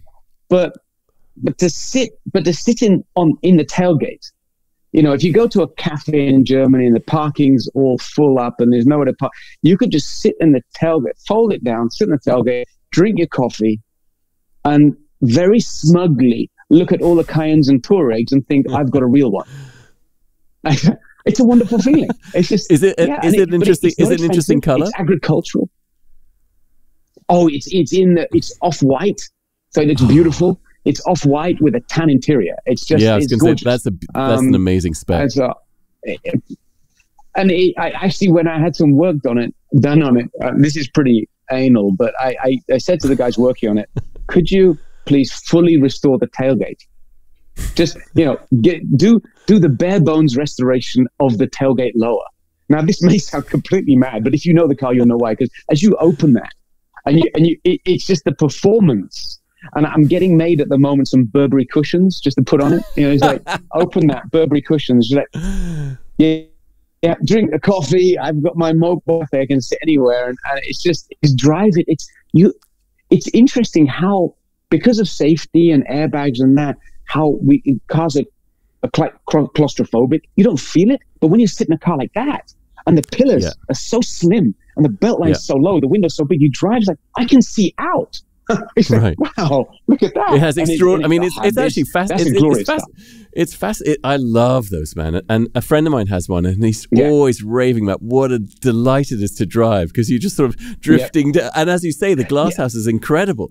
I mean, I always marvel at the Delta. I had a Delta Integrale, which I just sold, but I was always amazed that, first of all, I'd park it next to a normal car because I take my kid to school in it. And it's tiny, but 4 seats, 4 doors, amazing visibility. Yeah, great performance. Was that the wide arch version of that? Was that the flat arch? Of course, man, maximum steroids. But the cool thing, that's still acceptable. That's in the Bentley camp of cool. Right. It's because you have the true rallying. It really happened. It's got the story, and it's right. And he went into rallying as a glorious car, a beautiful piece of car. What happened to Lancia? Whatever happened to those guys? I mean, what a brand! God. Well, I mean, at one point I had a Stratos, 037, Delta S4. I mean, I had all, and like you say, and then now it's the Epsilon. What? Yeah, I mean, it's just depressing. It is. I mean, let's hope. Let's hope with the new guys there, they can rebuild it and do some icons. And they are. I think they're relaunching the Delta as a. I think they're relaunching the Delta as an electric car. I think. Let's hope they take steroids to do it. Let's hope they're smoking something, because they need to do an icon. They need to not do the normality. I think. Well, that's something. Certainly, me, if I were there and our crowd that are working here in Hyundai. We would probably say, okay, where's the which is the car which is going to scare people in the decision process? Do that one. Absolutely. Well, okay. So let me ask you this. I'm not sure if you can comment on this, but when Lamborghini reissued the Countach, I was just so kind of simultaneously enraged and sad and disappointed, and because if you're going to take that name, my thought was, don't even make it look like the old one. Just make it look entirely new, like something radical that looks nothing like what was. Because all they did was this. It's this sort of. It's almost like a body kit you get at the gas station. You know what I mean? Well, I mean that you put on your Aventador. I know exactly what you're saying, and I saw a huge debate around that car as well. Watched it. You're in a situation. You're really difficult. No, that's difficult. Do you carry it on like Mini did with Mini and did another one? I remember back then with Mini where you had the BMW Mini, which is a Mini, and you had what Rover had done. They did two amazing little concepts, the names of which I can't remember, but they were just, that was, if you like, fast forward, take Isigonis to this time point, what would he do for the next one? With what's around you? And if you did that with Gandini for the next Countach, what would you end up with? That will be interesting, because then you've got the mindset of disruption that those original creators had, and the time has changed to a new set of signals which you need to bring into the product, or into the design and into the execution, which would probably end up with a different solution. And so you could almost say one route is to cash in on it and just do the same old thing, which is very European, very most big brands, and Lamborghini part of the VW group. Maybe that's what they're comfortable with. I think if you'd taken Gandini and a crowd of those kind of mindset, they would have done something different. But you're exactly right, man. But that's right, because when Gandini did that in whenever it was 72, whenever it was radical, spaceship, and totally spaceship. And I was just hoping that they had, as you say, taken that idea, the mindset, that spirit, and said, let's be radical again. All right, look, I've just realized I feel like I'm taking up too much of your time, man. We've been blathering. I saw your other podcast, so I thought I'd do open end because it might go pear-shaped. You cleared the whole day. You cleared the whole week. We're not quite that popular yet, still. But hold on, let me look at my calendar. I'm okay. Go on, we can keep the issue you have. Toby said, got a little bit more time, no problem. Yeah, well, by all means, man. I mean, I forgot what I was going to say now. You were you about to we're talking spaceships. I was going to say, I mean, I'm a bit guilty. I remember back then when we did the first modern day Continental GT, and it was interesting. It was just as Volkswagen bought Bentley. I remember the split Bentley Rolls-Royce then, where BMW got Rolls-Royce brand, and we went to VW. And I remember then as all the guys came across from VW and some Hartmut Farkas, Gerd Pfefferler, these guys, fantastic guys came across, and wow, such a respect, because what they were doing, Golf 4 was then just coming, wow, what cars? And they said, well, what is a Bentley? And I gave them this presentation which connected to our legacy, R-Type Continental, the muscle, the lights, how we interpret that into a modern day car, because we were doing something new. It was completely different scale, and it could work. And I remember the conversation. We sort of said, "Look, the Bentley is a tiger. It's got haunches. It's a tiger." And they said, "Well, if Bentley's a tiger, then what's a Volkswagen?" And one of my friends back then, he said, "Well, it's a Beetle." And everybody burst into hysterics in the room. It wasn't me who said that. I think it was Darren Day who said it was a Beetle, of course. But there, it is a fine decision point you have to make. Do we stay within the legacy and advance it? Does it stay very close and extend it like 911s and 911, 911, 911? And that's what they've tried to do with Countach. Okay, just the next one. I don't think necessarily decisions are right or wrong. It's just what suits the company, what the company needs to do. It's a different way of doing it. And so I know there's a big furore around the Countach. Would I have done it like that? I suspect not. Wow, the chance. I would probably, with the mindset we have these days, is disrupt more. Right. Well, and that's I guess what we've been doing all our lives. It's got to be pretty. when the Ioniq 7 comes out, man, it's going to be pretty fantastic for you and your team to look at these three cars, each one quite different, but quite radical in their own way. I mean, that's got to be something to be really proud of, I would think. Honestly, you know, the team, the work, the guys we have, they're kind of the small resource relative that we have for the number of projects we're doing, the quality of the teams, how the teams are growing, and how we're all growing together. We're all saying, well, why don't let's just try this. Let's have a go. Let's do stuff. And that mentality is delivering cars like this. And a team can be incredibly proud. The difficult thing with doing cars which are so iconic sometimes, if you look back in history at all the real icon cars that we as designers say that's an icon, many of them have not been commercially very successful. And we cannot afford to go into the non-successful icon layer. And that's something where with that, 7... Though? Why is that, do you think? Well, it's career limiting. What you mean? Because the company has shareholders, they need to make profit, and we're not selling any of those. And who's to blame? It's always design. No, hey, but company, then if something's iconic, doesn't that make it? Is it not de facto successful because it's iconic, or well, I think you can define success in terms of the acknowledged freaks in that field who think it's the best thing ever. Look at Audi A2. You know, what a phenomenal car on many levels, functionality, silhouette. You know, Stefan Zielaf, I think Thomas Ingelat on that car. Those, what a brilliant car! Not a commercial moneymaker, even though it's an icon and we'll respect it. And so there's a fine line that we have to find which does the icon thing and makes money and isn't just a designer's field trip having fun. There's a commercial reality behind what we do too. If we look at architecture, you know, Frank Lloyd Wright, just some of the most iconic houses in the world. Why aren't there loads of those? You know, why isn't everything like that? And so that becomes, you know, that comes the balance we have to find. And that's the tough thing. What we do, you stick your neck out quite a long way. And I think you'll see in the next year, even before Ioniq 7, some other stuff coming out we're doing where I think people will look think, ooh, Hyundai. Wow. So there's more stuff coming, not even just Ioniq 7. Look, people are already, I've been sort of watching with such eagerness because I'm always hungry for I'm always hungry for something radical. Yeah. For me, the most important thing in art or in design is I just want to be surprised. I just want to look at it, and I just want to look at it and go, shit, I never saw that coming, and that. Wish I thought of that. Yeah, and wish I thought of that, and it's so true, man. I say wish and it happens in art and everything.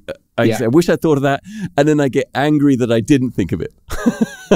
I remember having a conversation with Hartmut Varkas, who he was head of Volkswagen Group Design, the group, and what a guy. Everybody I knew, every designer, because designers are often quite, you know, they have their favorites or not. Everybody thought the guy was the monster of style, nobility, elegance, design. Just what a guy. And I remember I went into the presentation room in Volkswagen Design when I was still there. And at the time I still worked for Bentley. I was on secondment. And I walked in and there was the Golf 4 in the middle of the room. And this presentation room is, anybody VW will know, is Valhalla is the name of the room. They all call it Valhalla. And so in Valhalla, and Varkas was standing there just looking at the car, typical designer pose, looking at the car. And I went in, stood next to him. And he looked at me, he said, you know, Loasby, he says, now I wonder why it was so difficult. And that's the interesting thing. When you're working, when you look at that and it's so reduced and so simple, if at the end of it, you can say, why was it so difficult? You've really achieved something. Because you've got down to a level of simplicity and you got down to a story there. And you know, what a guy. He would stand looking at side views. And it was the days when we do full size tape side views or Photoshop side views printed out. He would just stand looking at it for ages and ages. And then he'd say to you, just try this. And you look at it, oh yeah, there it is. You know, it's, quality. Right. And that that back to basics, taking time to analyze and really observe, say, what is and what isn't working, what does it need and what do we try, and having a go. That's something we with working on a computer screen, we don't stand back and look at it big enough quite often and look at it full size. And one thing I love with our teams, and we had a little sort of creative scrum of designers recently, and I said, guys, tomorrow let's have a full size review on the big screen. And they were like, Sam, you have no time in your diary. And I said, no, it's not for me. It's for you. I want you guys to have that review. And you, as 6 people here, there are 2 rules for this. Whoever's standing up presenting their work doesn't get sensitive to criticism. And whoever gives input, gives positive input to make it better and doesn't criticize. Nothing's wrong. We just make it better. And they were like, okay. And the next day, I sort of snuck past them. I walked through the back of the studio, and the 6 of them were around. They were having a discussion. They were analyzing and discussing and helping each other like a basketball team, trying different angles on how we can make this work. It was so beautiful. And for exterior design, that's the difficult thing, to get people working together, because we so want to own it ourselves. It's my thing. And there's you can still own it, but help each other with input and develop a design so you work as a team. And then you're not isolated. You're not by yourself. You are using the group intelligence, but it's still your vision, but you've got support to try and help. And as I said, the people giving input, don't be upset if the person presenting doesn't take that input. But you have to accept it, listen to it, analyze it, do it. And that was really beautiful to see. I was so happy with his team. And that was a mixed team. Some from America, some from Europe, some from Korea, all different backgrounds, having a go. And yeah, that's the teamwork we need, and that passion to support each other, and the friendships to get good creative solutions sometimes. Well, if you create it's all about creating the right atmosphere, right? You have to create a place where it's okay to laugh at each other. It's okay to say stuff that's stupid. It's okay to ignore stuff. It's okay to get it wrong. It's okay to make mistakes. And you mentioned that conversation with European team about something where I was like, this is like, oh my God, no.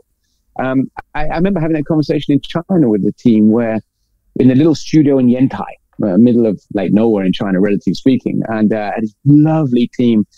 And I said, let's sit together and sketch together. Let's do a sketch battle together. Because the guys were sort of, not confident or not self-analyzing, and we created a wall of sketches of all the best sketches we could find around the world online of car sketches. And we said, okay, we sketch until we feel our sketch is good enough to put on that wall. And the designers started self-analyzing. My sketch, is it good enough? Not yet. Keep going. Do another one. Keep going. Yeah. And Lin, one young designer who lives in Wuhan, actually, where COVID started. He's working back down there instead of in Hyundai now. And Lin did this sketch of this back end of this car we're working on. And I said, Lin, I have no idea whether that is just completely wrong or genius, because it's so different, but that we have to take it forward. Honestly, it just might not work. It might just go horribly pear-shaped, but at least we tried. We took that route. A bit like when you drive somewhere and you try a new route, and sometimes you get there and think, oh, that was awesome. You saved me 10 minutes. Or you arrive there, you turn and go back. It doesn't matter. Try it. And his back end became the back end of the car. That was the production car. And when the seniority from Hyundai came over to China to look at that, they looked at, are you sure this is a facelift and not a new car? Because it just moved it on so much. And that came from, if you like, the confidence in trying something different. Because we had lots of normal ideas too.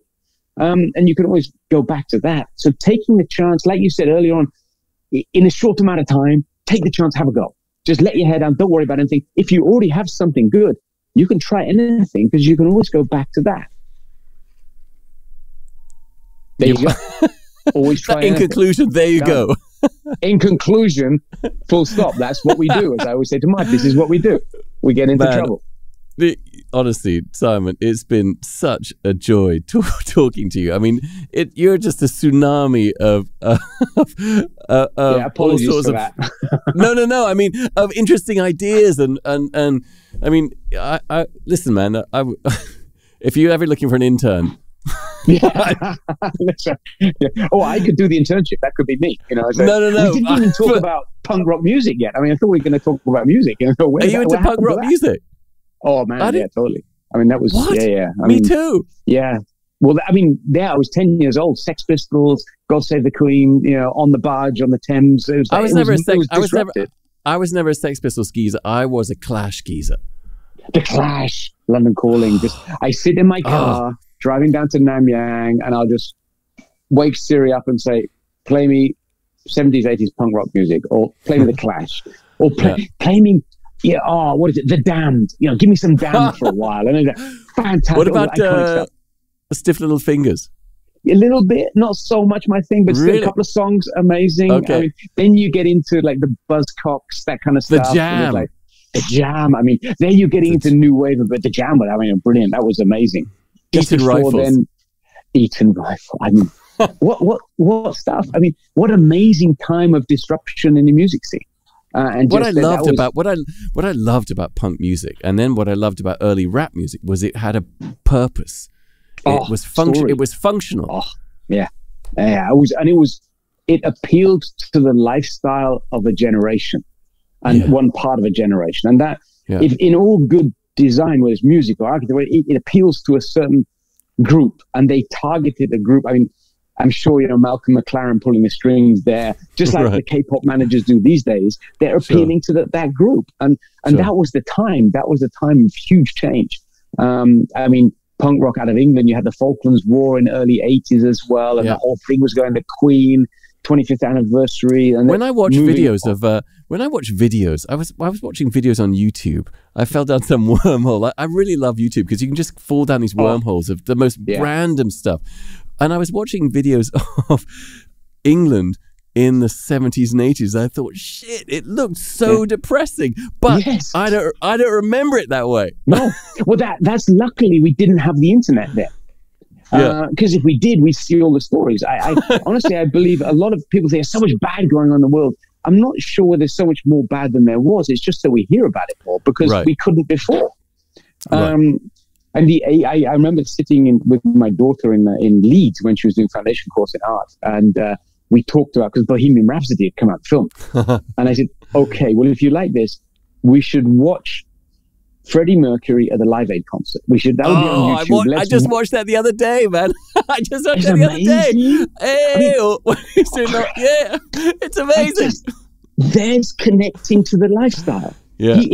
I'd never seen that audience participation like that before. And the raw talent of Freddie Mercury starting playing piano with the beer on his voice is just the kind of the kind unbelievable. Goosebumps. Just goosebumps now thinking about it. Yeah, and same. And I didn't go to the concert. I was in England. I didn't. What an idiot! I could have been there. I didn't go. I didn't go either. And that's one of the way you think. If you are somewhere and something's happening, you have the chance. You start thinking, it's a bit of an effort. Do it. Because there'll probably never be a second chance. You're right. And I will say this. I will say every time I'm always slightly reluctant, and then I'm always happy I did it. Exactly. I talked a little bit about travel earlier and how we take every opportunity to travel. My wife is this just amazing trip organizer, planner, like finding cool stuff to do. And we did one trip. We had a goal for our time living in China that we would visit every province in China as a family before we leave China. That was our goal. There are 32 provinces in China. We didn't succeed, but it's a tough goal. We visited 24 provinces in China as a family. And one of the very memorable trips was down to Tibet, where we started this trip in mid-northern China in Xining. We took the 26-hour train overnight to Lhasa. And this train goes over the Himalayan plateau, 4,000 meters high, this train. Right? And you wake up, you're four in a cabin, this window. You just don't need a TV because the window is this just amazing vision of landscape, which you never experience in Europe. And then we come down off the plateau into Lhasa, and we do this trip down day by day, different places through Tibet, and we go to temples. And I'm all templed up. I just don't like seeing temples. I've seen so many. There's always so many. But in Tibet, the authenticity of the story is so huge. They're living, working, breathing temples. So in Shigatse, you go to this temple, which is unbelievable. But as Ellen was planning the trip, you get down to southwest corner of Tibet, And it's like, well, how do you then get back to Shanghai? You can drive back to Lhasa and fly, but that's kind of boring. And the agency said, well, why don't you just keep going and then drive across the border into Nepal and fly back from Kathmandu? And we're like, boy, yeah, sounds like a plan. Why not? And as you do, right? But if you look at that route, you're 108 kilometers from Mount Everest. Right. And so we said, well, as the family thought, well, why not ascend Mount Everest as a family? Why not at least go to base camp of Mount Everest? So we said, let's camp at base camp. And you can book in. There are these yurts, these circular tents for about 15 people, and you can what fascinates me about base camp is it's supposed to be like a junk heap. Is it? It's scary. I mean, this was quite a few years ago, but let's put it this way: there are quite a lot of people staying there, and there are very few public toilets. You can imagine what the scene exactly. Right. So let's not go there. That's not a nice bit of story. But so we camp at Everest Base Camp. It's 5,150 meters high. And we wake up with the sun rising over Everest. I mean, the first thing our son did, Tom, who must have been 12 at the time, he walked out of the tent and he threw up because of altitude sickness in the morning. Right. But we watched the sunrise over Everest as a family. There's probably never going to be the chance again in our lives that we do that together. And so take that chance. If there's something like that, go to the concert, go out of your way, make the effort, because you never know whether you have a chance again, or buy that object. Whatever. I'm sitting here looking at two bronze dogs that we bought in, I think actually they were Nepal. It might have been Myanmar. No, it was Nepal. And we had an argument to get these on the plane in Kathmandu. But they're these two beautiful bronze dogs, which, it's like, you look around our house, everything has a story of a memory together doing something. And that's, make the most of it. Take the chance when it comes up to go to the concert, see the event, visit the place.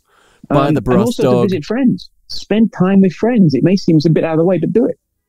Sorry? I feel like buy the brass dog.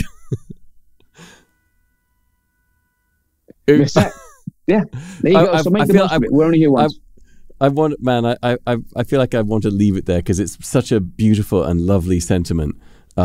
And utterly inspiring, man. I mean, you are, it was such a, I know I said this 2 seconds ago, but it has been such a joy and utterly inspiring to talk to you.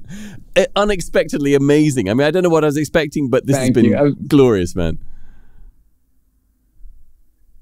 So it's great to meet you too. Pleasure, and thanks, Sasha, for connecting us. And I hope somebody finds that interesting. Do contact me if you did. But hopefully we'll meet in person at some stage. I would love that, man. And it was a real pleasure to chat. Great Friday morning for me. And I guess, where are you actually? In New York at the moment? Yeah, in New York. I've got to go home for dinner now with the family. Yeah, okay. But thanks again for doing this, man. We got the weekend coming up. It's the lunar holiday. My pleasure. That's right. Thank you so much again, man. All right. See you, Simon. Thanks, man. Take care. Keep in touch. You too, man. Good to Thanks meet again, man. See you. Bye-bye. Likewise.